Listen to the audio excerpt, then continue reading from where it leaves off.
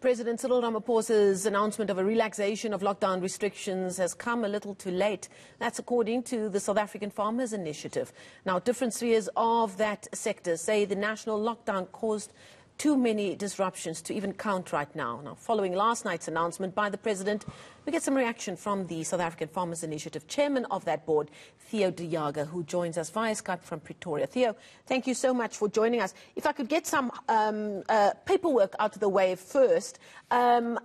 Your organisation was in the news some 10 days ago. You decided to go to court specifically on behalf of your members who are in the wine industry, those families representing wine farmers and the people who work for them, deciding to go to court, and it was set to be heard in Pretoria later this month, and asking a court application against the ban on the sale of wine.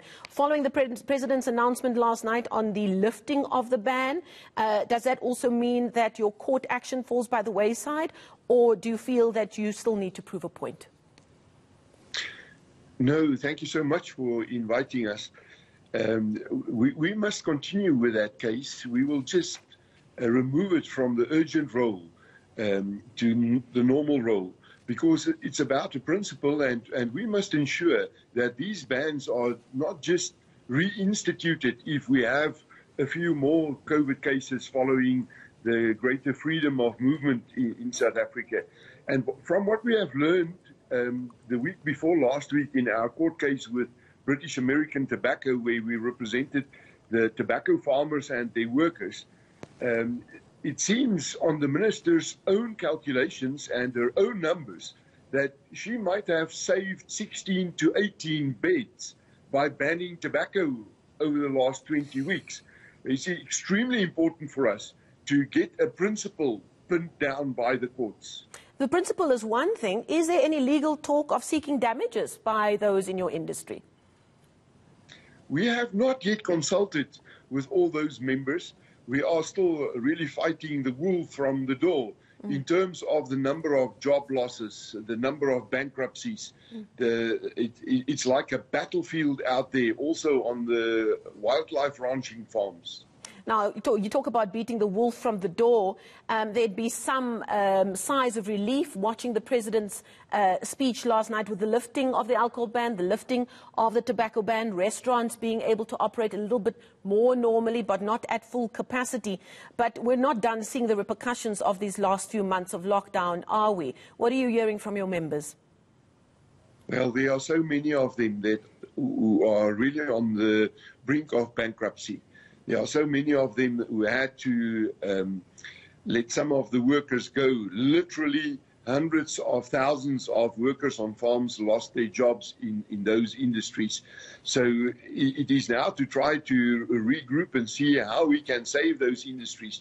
You know, like a wine farmer or a tobacco farmer who has now lost a part of the market, people are not now going to drink wine to catch up for the last few months, or smoke to catch up for the last few weeks.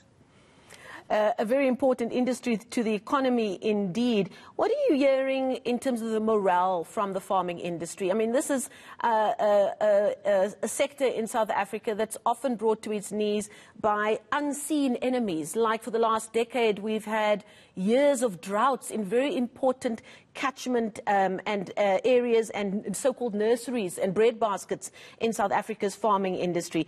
And they some areas just coming out of a drought over the last year or so, and then another invisible monster arrives in the form of COVID-19. You know, many people ask, why? Why are people in this industry? We know it's important to keep food on the table, but it takes a special human being to make it their life's work, doesn't it? You know, if COVID has taught us nothing else, it taught us that we can live without most of the stuff which we thought we could not live without. But we cannot live without food. It actually underlined the role of the farmer, not only in our economy, but also in society.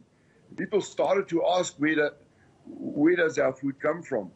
How is it produced? The awareness of nutrition, along with the availability of food, and also the health side of it, has really spiked, not only in South Africa, across the globe. But we are extremely concerned about the morale of farmers in certain areas. Take, for example, the Southern Cape, the mecca of the world's ostrich industry.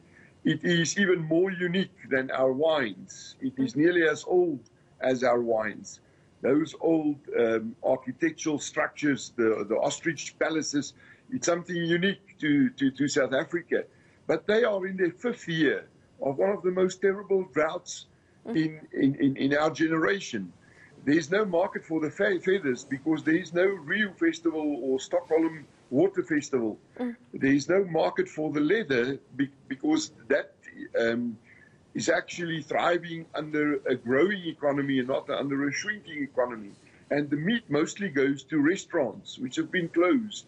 So we are launching a few special programs, not only to fight the regulations in court, but to build back better again.